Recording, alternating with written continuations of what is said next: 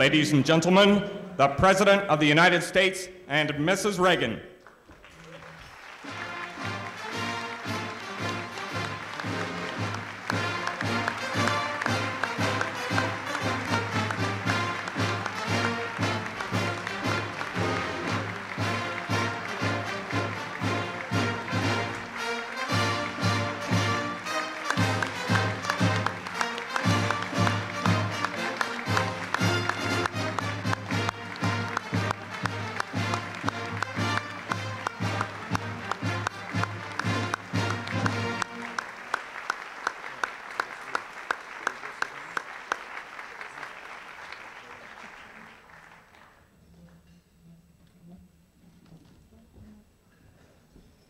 I have been to be your president these past 4 years, because I know it's repetitious and at the risk of being accused, as I have been these past few weeks, of being patriotic games ever held. And you've helped America maybe forget some of its problems and remind us all what a wonderful country we all live in.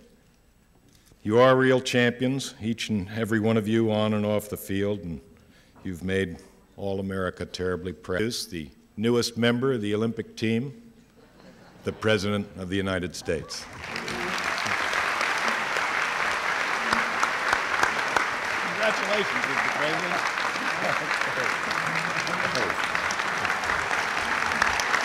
Thank you all very much.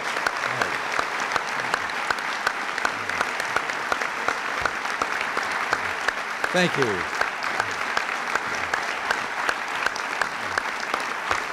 Thank you.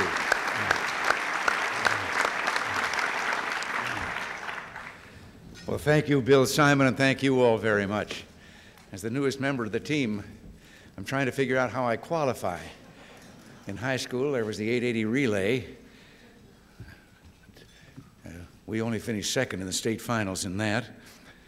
And then there was swimming, but in my day we didn't do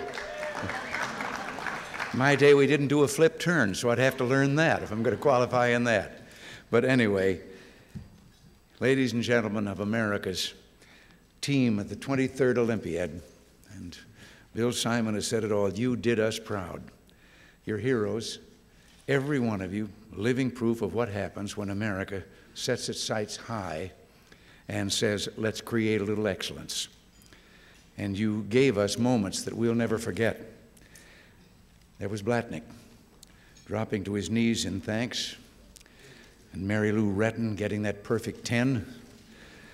There was Steinsiefer and Hogshead hitting the wall at the exact same 100th of a second.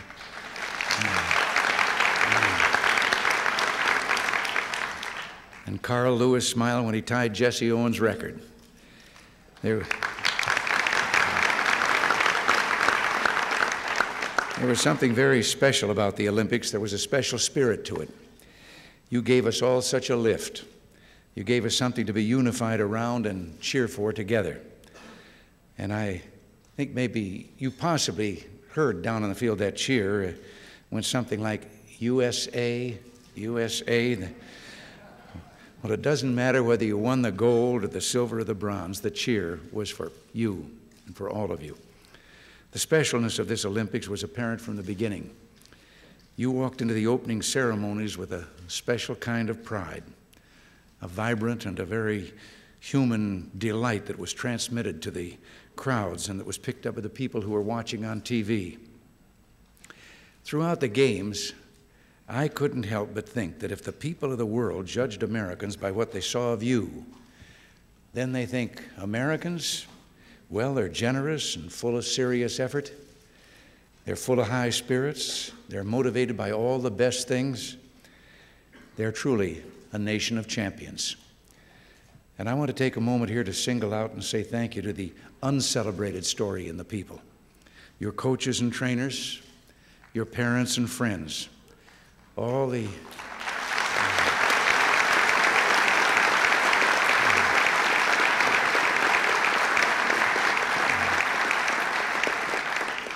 quiet people who stood behind you when the shot rang out and the race began.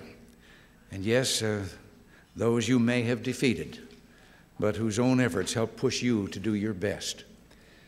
Every hero knows that no hero does it alone. The people who stood behind you deserve our thanks. And the way I see it, there ought to be an Olympic event in moral support, and they'd get a perfect 10. I want to say, too, that the city of Los Angeles did a marvelous job, and a lot of terrific people in this town.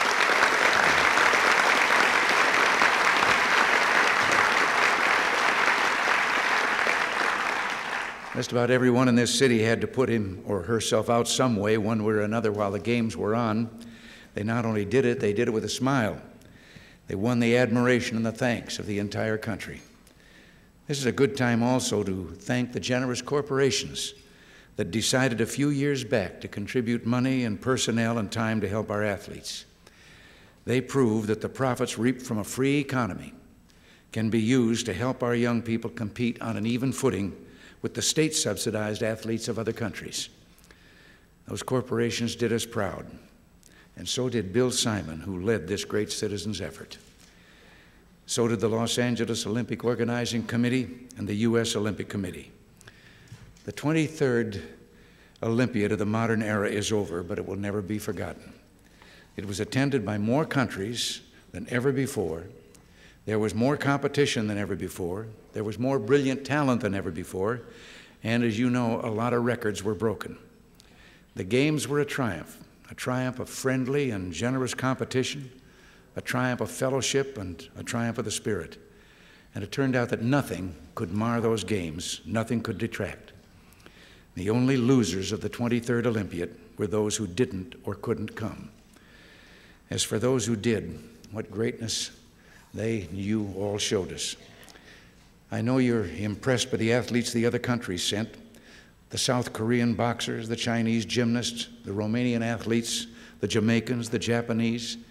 For a lot of us, one of the really indelible images of the Games was of Gabriela Anderson-Scheiss of Switzerland, walking dazed and dehydrated to the finish line, refusing to give up, pushing on even when all her strength was gone, summoning up just that last bit of reserve and crossing that line. She truly was heroic. And I have just a final point here. One of the things I noted and liked so much as I watched the games on TV was that often in many of the events, you could sort out or figure out who represented what country, except with the American athletes. With the American athletes, we almost always had to see the USA on your uniforms because our team came in all shapes and sizes, all colors and nationalities and races and ethnic groups.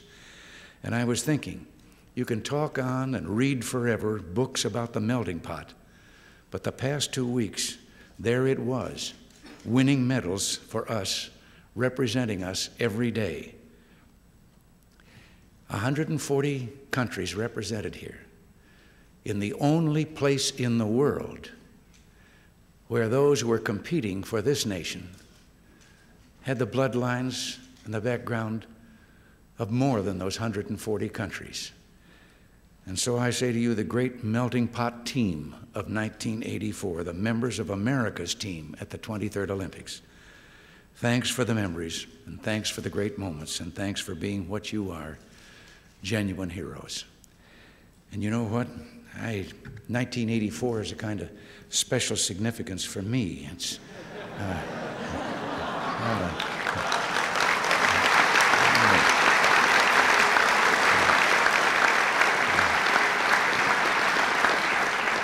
I'm finding it to be a very interesting year. But after what I saw of you and what you did at these Olympics, I can't wait till '88. Just can't wait.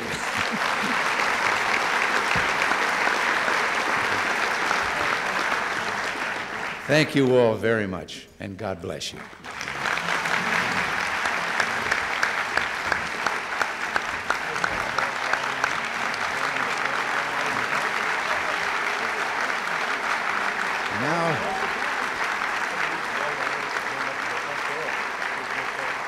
And now, you remember that right before the games, you gave me a gift of all your Olympic team pins.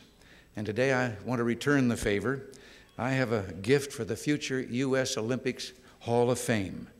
It is the American Eagle and is given to honor the members of America's team at the '84 Games because you soared to greatness.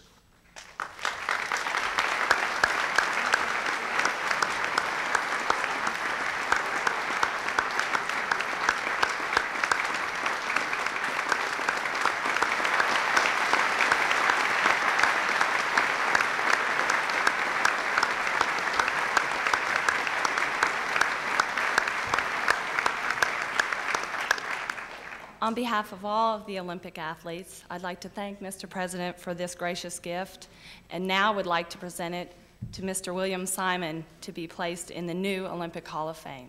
Thank you, Tracy. Oh, that's super. Thank you, Tracy. That's marvelous. God bless you.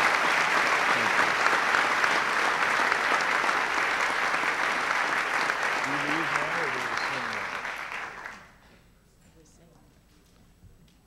Thank you very much, Tracy. This will be put in a very special place in our new museum.